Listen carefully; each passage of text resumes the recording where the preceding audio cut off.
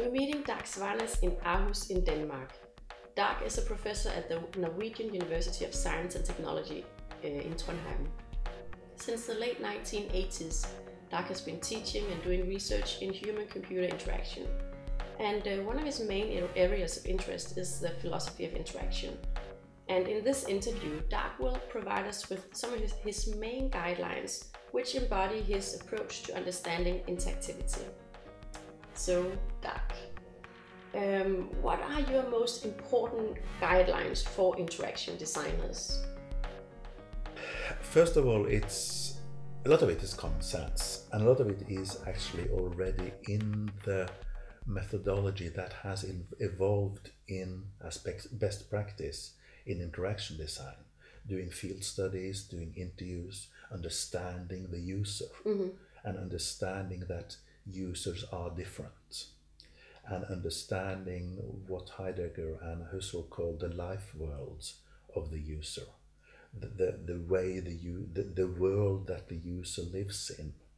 So when you want to design this thermostat, you have to identify the user. Say, if we're designing for kids, we have to understand the kids, but not only understand the kids, but understand the world that the kids live in, and what is this world that is natural for this kid. So that would be the starting point for Heidegger. And then, of course, to understand, then you could do some kind of a tool analysis, which is part of Heidegger's analysis of objects, saying how do we make this object as interaction as natural as possible? How do we make it into a tool, something that you just use without having to reflect on it? So you have to make it as intuitive as possible.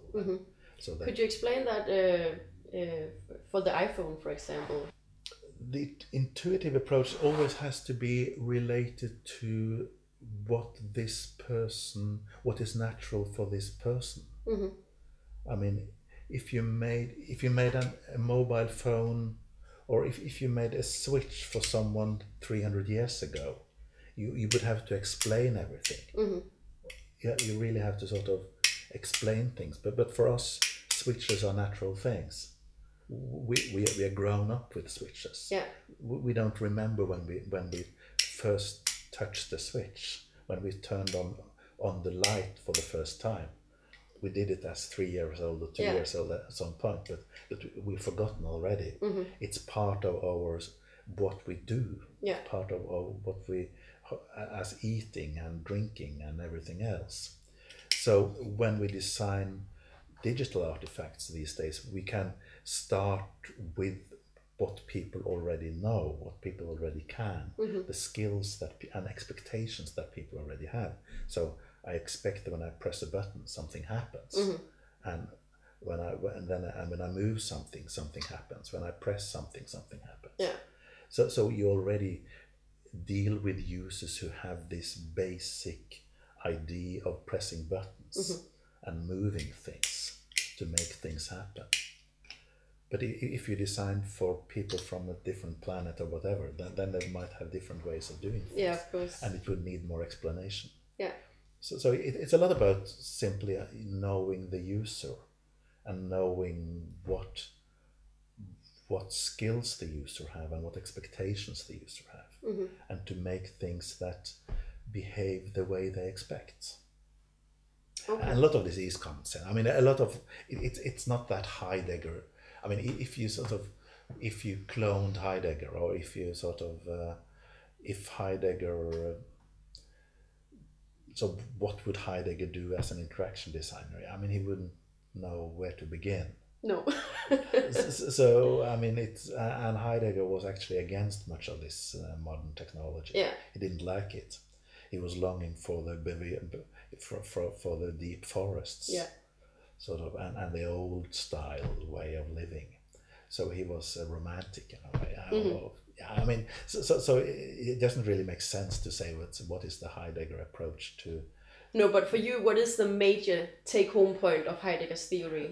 Some of the major thing, one thing is that there is this very practical thing, the idea of breakdown, which we use, which is borrowed from Heidegger, the idea that you should make interactions that flow, that don't require you to think.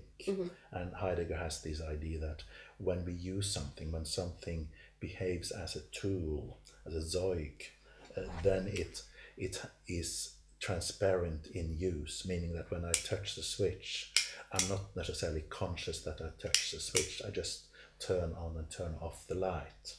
And as long as it works as a switch, it is transparent in use. And this is sort of the ideal technology, is transparent in use, or the ideal user interface. An ideal to strive for, these are the user interfaces that are transparent, in the sense that you don't have to deal with the user interface as such. But often you have to. Often you have to, and then in some cases you have to, because you simply, something happens, like your hard disk is full or something like that. But then it's important to have to be able to design the system in such a way that you're told what to do, what are the strategies to deal with this breakdown. So instead of sort of getting error 404, you get some meaningful hints of how to deal with it, how to repair this situation. But ideally, the computer or any electronic artifact digital artifact should be a tool, should be something that enables you to do whatever you want to do. I mean, it might come as a surprise to a lot of computer people, but computer science or programmers, but most people couldn't care less about sort of the working of the computer. It's just boring. It just doesn't interest them. But they still love computers. But they don't love computers because they love the internals of the computer, or they love Java programming or anything like that. They love computers because it enables them to do stuff. But the stuff they do has nothing to do with computers. It's about communicating with friends, making videos, watching other people's videos, etc., etc., etc. So a good computer is a tool, something that enables you to do something. And it's important to always have this in mind. And it's only the nerdy people like me who sort of feel that, oh, how cool, how did they really make this work? So oh, really? So why is the green pixel up there using, really cool. I mean, so we're interested in sort of the nitty-gritty of the thing itself. But the thing itself doesn't really interest most users. And it shouldn't, and they shouldn't need to deal with it. So that's the tool perspective of Heidegger, which has been very important, and it's common sense. I mean, it's you don't need to read sort of 1,000 pages of German philosophy to understand that. But still, it's important to be reminded of this, because it's easy when you come from a computer science background like me to be sort of so fascinated with the possibilities of the technology that you spend a lot of energy on building in all kind of features and new cool ways of doing things, and buttons here and buttons there, and forget about the user. So just the idea of building something not for yourself but for something else is, to many people from a computer science background, quite a change of perspective. And Heidegger is then one way of sort of introducing this. This idea that we are, as users, we are not sort of primarily thinking and planning. We are in the environment and we act. That's the primary thing. And that's the whole Heidegger idea, that we are, which is the break that Heidegger did back in the late 1920s with the philosophical tradition going back to Plato. So the break that we are not sort of primarily cognitive, thinking, reflecting people, individuals. Beings. We are in the world. That's the primary thing. And then we should start with the way we are in the world.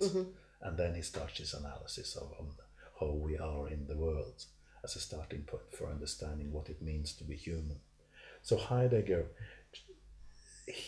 sort of gives us this frame of reference, it keeps in mind the contextual nature of work and use, that it's always contextual and it's always personal, and you should always make sure that you have feedback from the users, that you really have a deep understanding of who these users are and what they're going to use it for.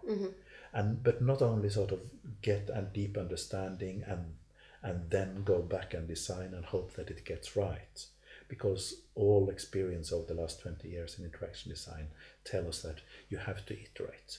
You have to come up with sketches, you have to show the users what you think would be a good idea, and you have to expose them to quite concrete examples of what you want to make, and then you have to listen carefully to what they say. And from that, you both learn more about what you built, but you also learn more about the user, and you learn more about the use situation. And a lot of this is common sense, but it wasn't necessarily common sense 20 years ago. And a lot of it has come as a result of best practice. Designers have evolved these techniques, but it hasn't always been put in a frame or in a philosophical or theoretical frame for understanding how all these techniques fit together. So if, for example, I have an alternative of different techniques, say, should I use cultural probes, like Bill Gaver suggests, then okay, so why should I use cultural probes? For what purpose? What do I want to get out of it? What kind of insights do I want to get out of it? So I have to be quite sort of specific about what do I want to learn from the user, and how does this fit into the overall plan that I have for this process. So then you have to sort of remind yourself that, okay, so it's not just cultural probes for the purpose of coming up with some nice pictures from people's lives. I have to have a plan. I have to have some idea about what I'm going to use this for, and how that is going to feed the next step in the process, how that is going to inform me about the users and the use situation and how they perceive this technology. So Heidegger is more a kind of a general framework that makes this shows me how these things fit together. That's my take on it. Yeah. I mean, other people have different takes on it. So it's more, this is my inspiration, this is how I use it.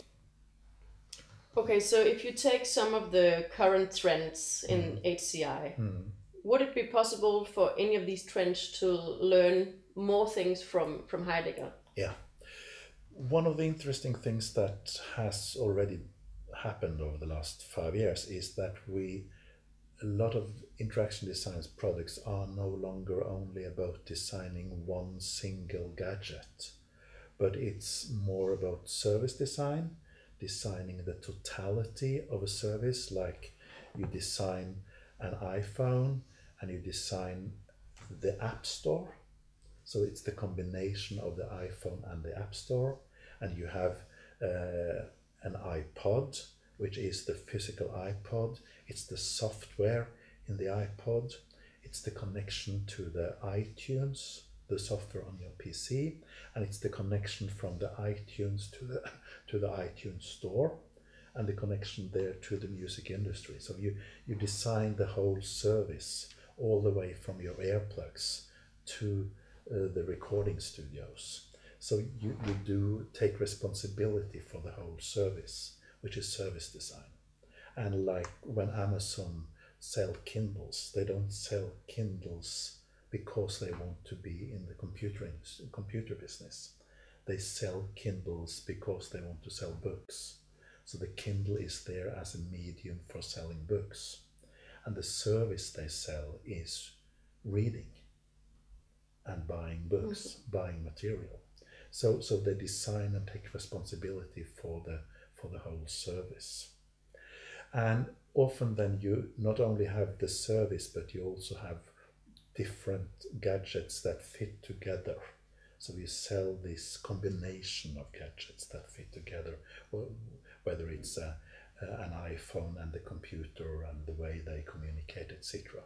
And this fits nicely with Heidegger, because when Heidegger talked about equipment, he in some cases you can talk about a pen, but in most cases a pen is part of an ecology of things.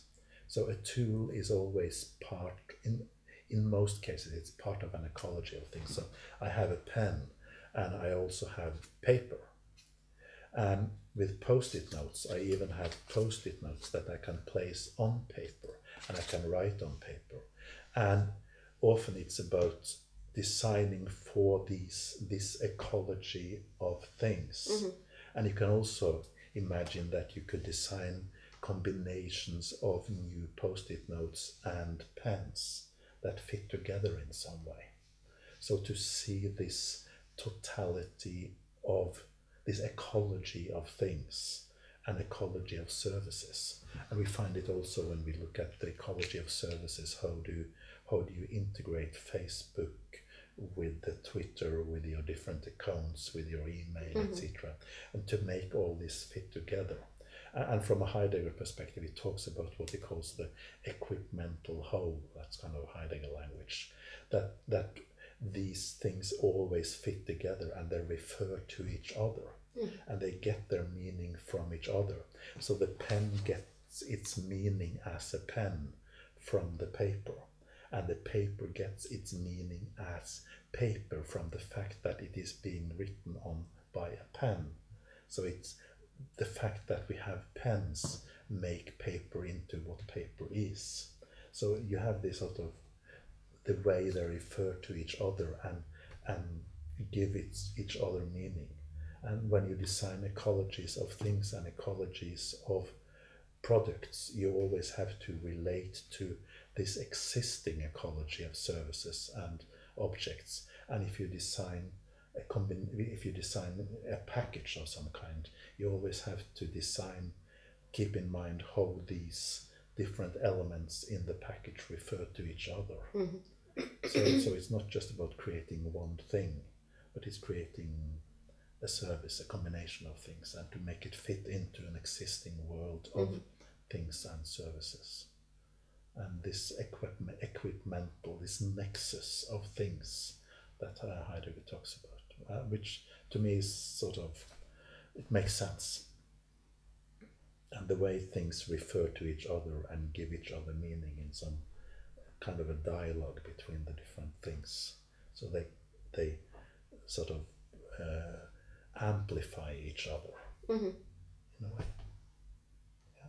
So that's one way of using Heidegger for some of the challenges I see ahead for the next 2 or 3 or 5 years.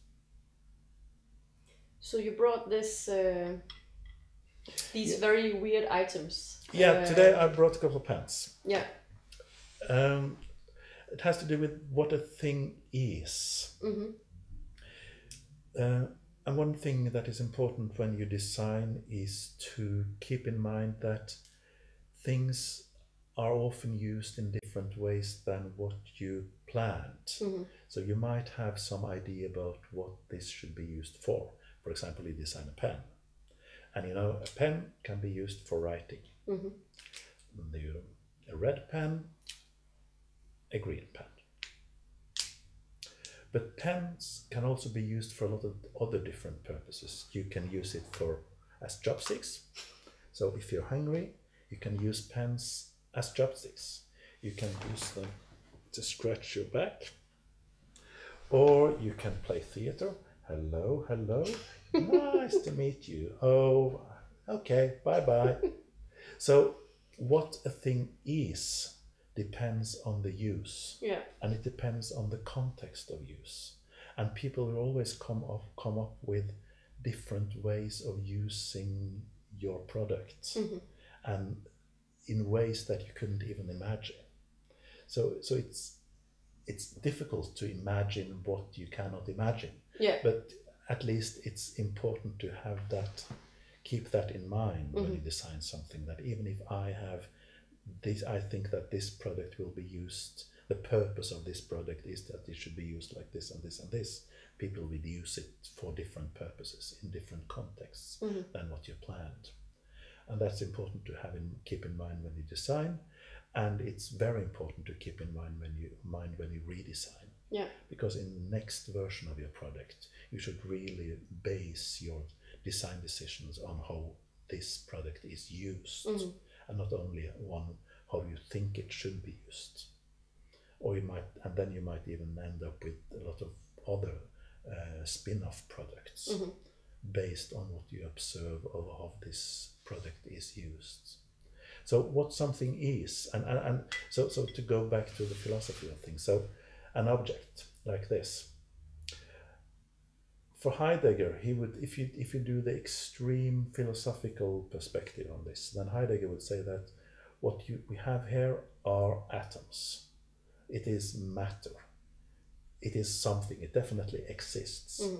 But what it is depends on the use, and it depends on the way we describe it, the way we use it, the way we talk about it, the meaning that it gets in the social context.